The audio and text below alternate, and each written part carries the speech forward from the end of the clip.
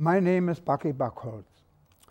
I had been drafted out of medical school into the German army at the age of 19 after the German invasion of the Soviet Union began, which, in my opinion, sealed the outcome of World War II. Had madman Hitler not read the story of Napoleon's defeat in Russia? I became convinced that I was to be used as cannon fodder in the prolongation of a lost war. I felt sad and discouraged and abused when going through basic training. On Mother's Day 1942, which began for me at 3 a.m., when our platoon leader woke us up by shouting, "Get up and put on your battle gear. Today is the day." We knew that he meant the start of a spring offensive against the Soviet defense system, which had been fortified during a 6-month winter lull in combat activities. Consequently, heavy casualties were to be expected on our side. How cruel, I thought, to pick Mother's Day, because now many of the mothers would get bad news instead of flowers. We had spent several months in a primitive farmhouse in a miserable condition until this Sunday morning when our offensive was set to begin, and with it our so-called baptism of fire. What a bizarre, revolting term. On the march to the front line, I thought of past Mother's Days. My thoughts were suddenly terminated by the start of a horrendous aerial bombardment of the enemy's position. When it stopped, our artillery opened up with a barrage of uninterrupted fire for about 2 hours.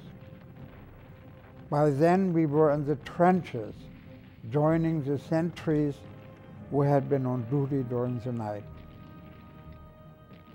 A young fellow soldier, also new at the front, ended up next to me. I asked him, "Do you know today is Mother's Day?" "No, I forgot," he said. Suddenly the artillery fire stopped. A whistle blew and we were ordered out of the trenches and onward to the enemy lines. I was scared, certainly not wishing for my baptism of fire. The fellow next to me and I were up and ready to go when a burst of machine gun fire mowed him down. He could not have been out of the protective trench for more than 3 seconds. He did not make a sound, just threw his arms up in a flaccid, helpless movement and fell forward dead. Of course, I was shaken, but I had to move on.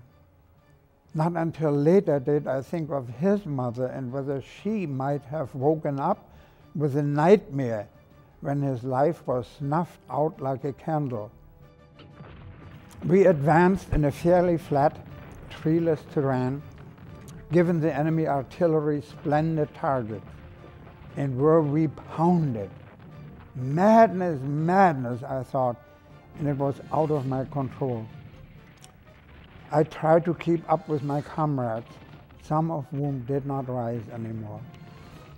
Suddenly, in this landscape of horror, I saw a Soviet soldier sitting on the ground with a devastating wound to his left upper leg. He gestured for a drink, and my instinct was to let him have some of my water supply, but my platoon leader would not have any of it. "Forget it," he shouted. "We must go on. The medics can take care of him later." Later? He might be dead by then, I thought, but obeyed, only to torture myself subsequently for not defying the order. The pain of this failure stayed with me for a long time. Why was I alive? I wrote a long letter to the parents, but did not say what was really germinating in my heart, namely a growing dislike for a male-dominated society which legitimizes killings of human beings as a means of solving national problems. It's not heroes who sustain life with their swords, but mothers with their indulgence, unending care, support, and love. Love above all.